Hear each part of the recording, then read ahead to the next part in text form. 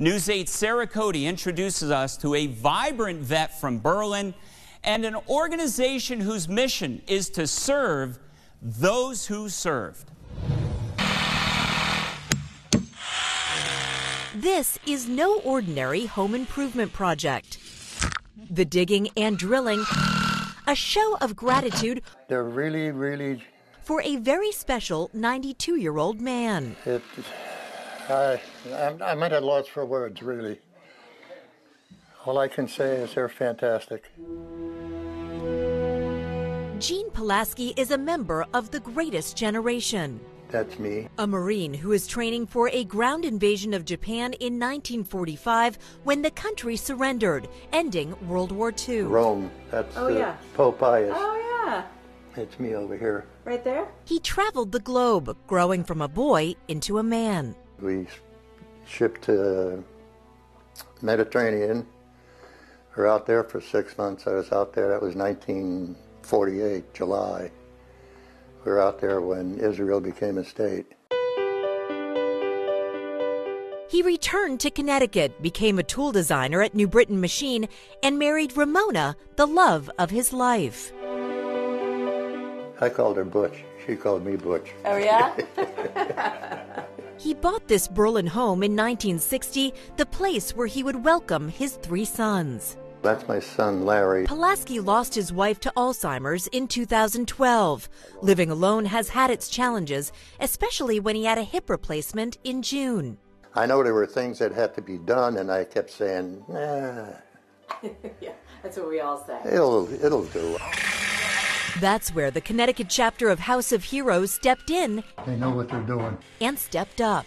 Our mission is to recognize, honor, and serve military and public safety veterans and their surviving spouses for their sacrificial service to the nation. Executive Director Dennis Budin says the organization provides 1 day of house projects for no cost. It's terrific. We wish we could do more. Pulaski represents the perfect recipient. We're going to replace his deck, we're going to make his home safer and more accessible, and it's the least we can do. With fewer worries on the home front, Pulaski can focus on the important things like his grandchildren and his golf game. He's also occupied by memories. Remember those like they were yesterday. Of a time that was all about teamwork, honor, and bravery. If I had my life to live over, I don't think I'd change a thing. I'd do the same thing all over again. In Berlin, Sarah Cody, News 8. This graphic from the National World War II Museum shows how quickly the greatest generation is actually disappearing.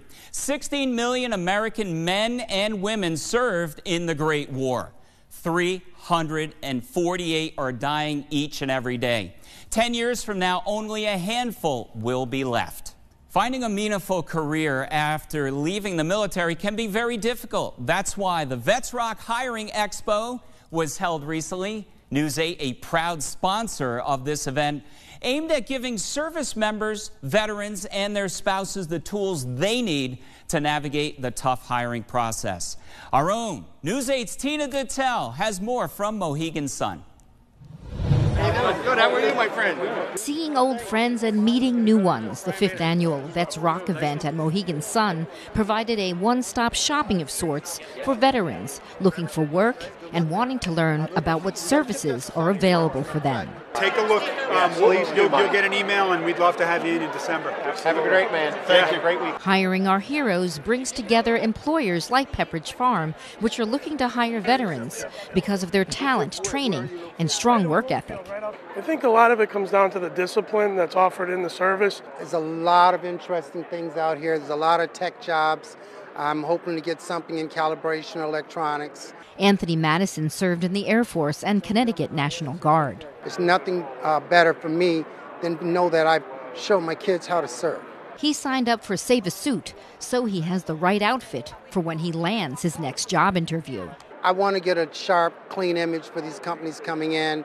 I'm not as small as I was when I was in the military, so it helps. A big part of this event is the Veterans Village, which features more than 50 organizations which provide services for veterans. We provide assistance with VA benefits and service-connected disability claims. Guardians of the Purple Heart pick up where the VA leaves off. They recently surprised a Vietnam veteran by paying off his new roof. We've helped another Vietnam vet replace the boiler in his house. Serving those who have served our country.